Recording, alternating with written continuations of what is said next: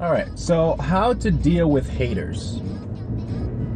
I know we all have them, and the first thing I want to say is if you've decided to be online in any way, shape, or form, you've given haters access to you, right? So it doesn't matter if it's a close family member, or doesn't matter if it's a friend that you've been close with for a long time. Haters are everywhere. Some expose themselves earlier than others, and they're just out there. Bottom line, haters are out there. But the thing that you have to realize when it comes to haters is you and I have given them license to hate on anything that we do because we exposed ourselves on the internet. I can't even say it. On the internet.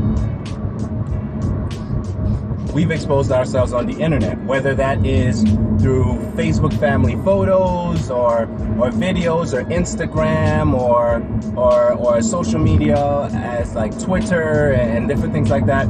We've given these haters license to us because we are online. So if you didn't want haters online, you shouldn't be online, right? But you decided that you wanted to expose yourself through your arts and your gifts, and you wanted to be online, so you decided to go online on social media, Instagram, and all those different things to show yourself online, and you've given people access to who you are and what you do through pictures and video. You've given them access to do that. So now that you've given them access to do that, now you have haters coming to you, and you don't like that.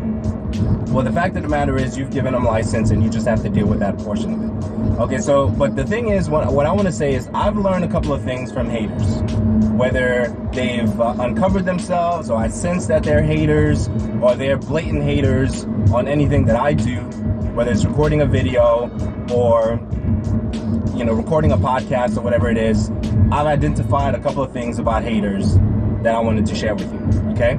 The first thing I want to share with you is the fact that haters, from my experiences, are lonely people, okay? So they're lonely people, even in a crowd, they're lonely people, okay? The second thing I've learned is that they have low self-esteem, okay? That's the second thing I've learned. The third thing I've learned is that they do not know how to properly channel or control their emotions, or even properly verbalize their emotions, period, right? So whether they've been bullied or anything like that, because I know the bullying thing goes around, and we talk about that online bullying and stuff like that, but there's some things that we've given individuals license to because we are online, right? So they're lonely, potentially, low self-esteem, and they have not properly learned how to channel or properly been trained to channel their emotions or verbalize how they feel about certain things.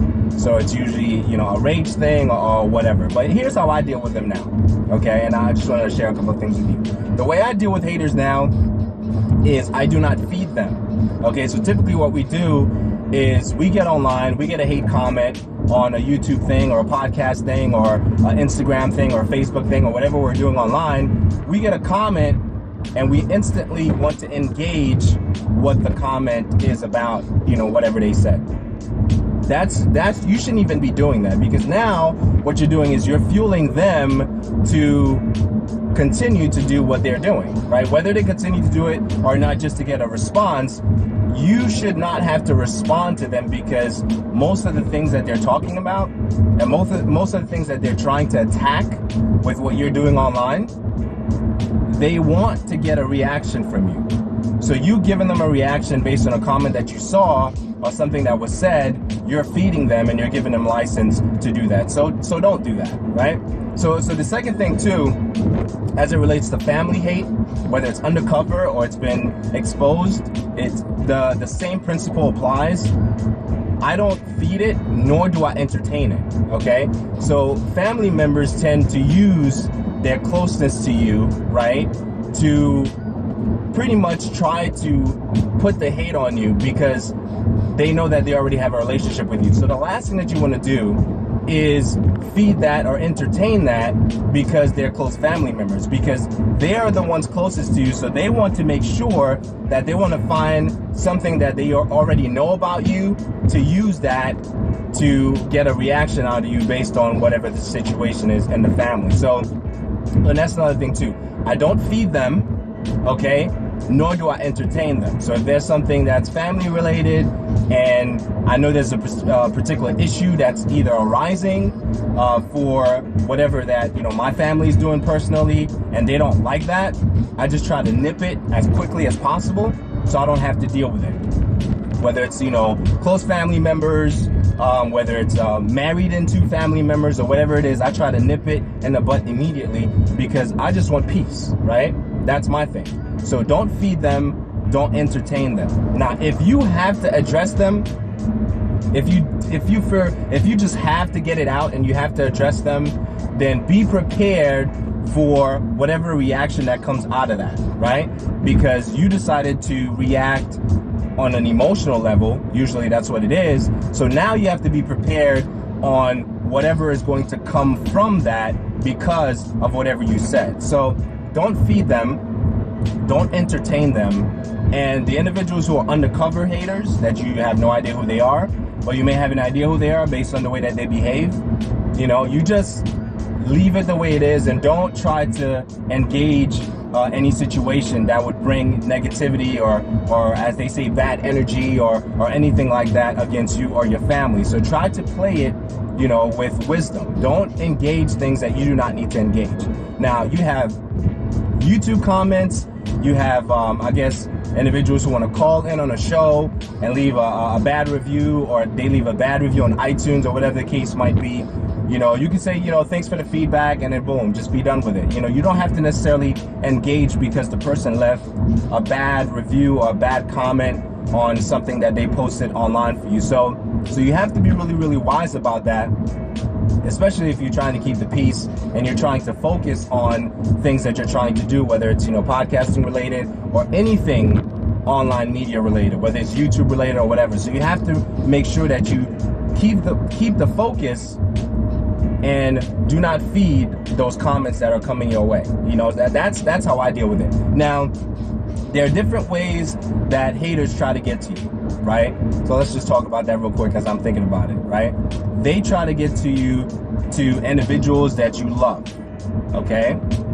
So I'm gonna play this out because I don't believe in doing like retakes and stuff like that when I do YouTube videos. I just want to give it to you as I'm thinking about it, okay? So they try to get to you through family members because they can't get to you directly. Okay, so let's say for me, for example, if anyone is trying to get to me, they try to get to either my wife or my daughter because they realize that they're not going to get to me directly based on the foolishness and the stuff that they do.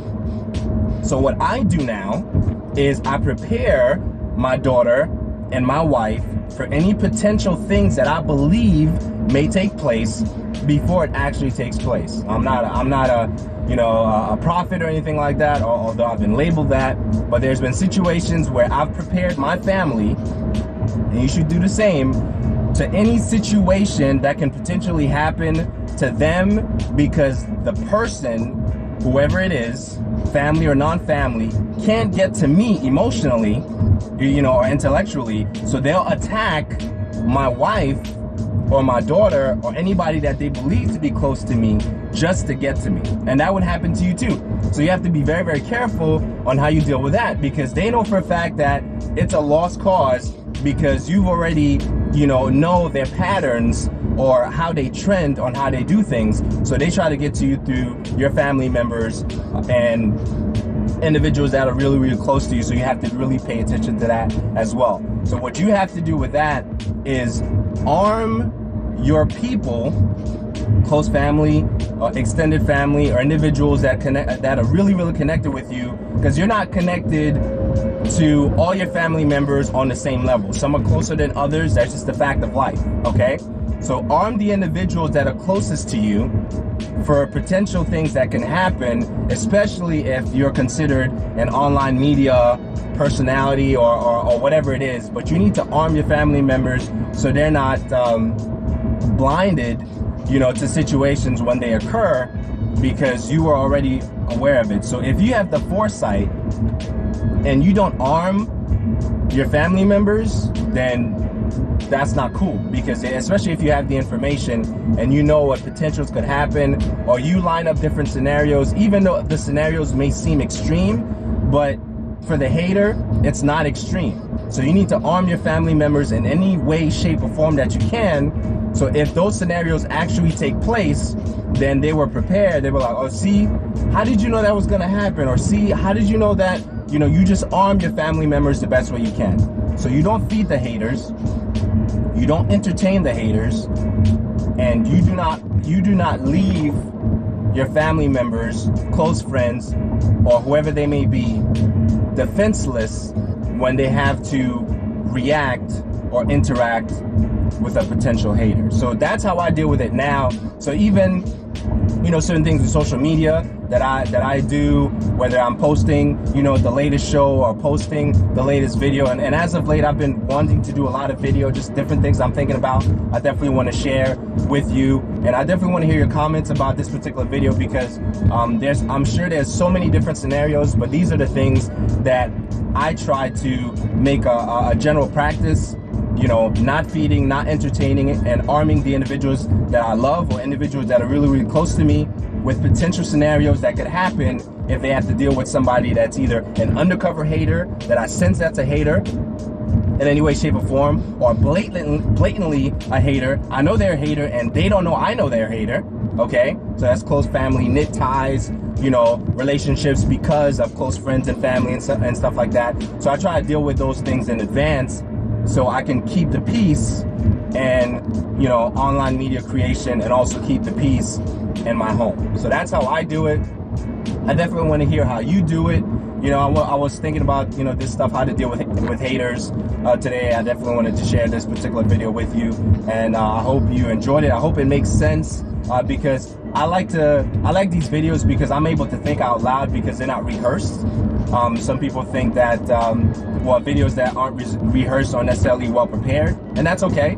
You know, if that's your take, that's cool. And videos that are not necessarily rehearsed and just recorded are genuine, and if that's your take, that's cool too. But I definitely wanted to share what I was thinking about haters with you, how to deal with them, you know, strategic ways to, you know, keep the peace in your home and in your family, and all those things. So deal with them accordingly, but understand that if you have decided to be online in any way, shape, or form, you've given anybody license to attack you online, whether you like it or not. You know, but the hope is, if you deal with them strategically, there's going to be peace in your home, peace in your family, and arm your family so they don't have to deal with any, you know, nonsense in the future. So thanks for watching. Definitely leave me your comments about this particular video, and I'll see you next time. Peace.